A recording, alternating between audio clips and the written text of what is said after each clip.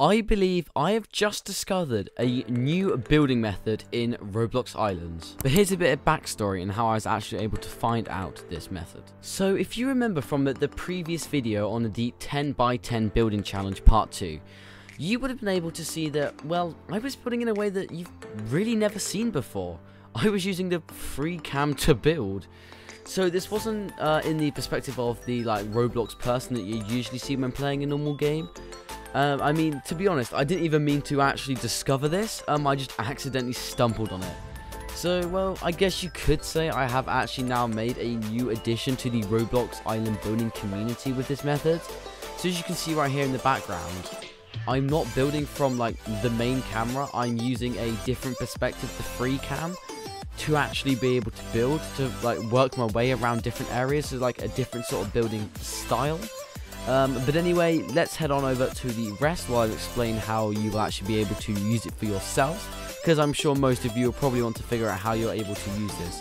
But a quick disclaimer though, you do have to have purchased the VIP or Pro Game Pass, as you will need them to actually be able to access the free cam in the first place. But anyway, let's head over there. And this is called the free cam method. So let's just say you've finally finished building your house. You're going to walk inside it, and well, we've now got this lovely nice house. Now, because you have a front entrance which is raised, you have this bit under here where you could lots of grass, flowers collect up, which can get kind of annoying. Also, if you just want to collect the flowers as well because you're a flower collector. The problem is, if you are trying to collect the flowers, you can't fully reach all the ones. You can see this one highlights, but this one at the back doesn't highlight. Now, what you could do is you could just mine the side of the house and stuff to try and find it. But that does take quite a while. So what you can do is you can come inside your house. Now, if you have VIP or Pro Pass, as I said earlier, you can press Shift P, and this will go into free cam mode. Make sure to have your pickaxe or axe equipped. Then what you can do is you can just press Q and go down into the floor. Now, what you should be able to do, hover your mouse over it. You'll have to try and find it at first. Hover your mouse over it, then just press F. Hover your mouse over this one again, press F. You want to get rid of the grass, make sure your pickaxe is out, then come back down over here, and then just click on it. Let me try and find my mouse. See? Look. Bang. Destroyed. I mean, okay, maybe I put a hole in the floor. But that is how it works. You just get your cursor to come under here. As you can see, it's over here. So let's highlight this. Pick up. Destroy. Destroy. It is very, very cool. And I will show you some other examples as well. So say you've built a wall and a roof, but then you realize, oh, I want to build on the roof. But as you can see, you can't look through the roof. What you can do, again, press Shift P, go up, and here you go. For this one, it's a bit easier because you can actually see kind of where you're building. What I can do if I wanted to build, well, let's say a B for Buildmaster. There we go. You can literally build whatever you want from the ground below. That is pretty cool. Another example as well.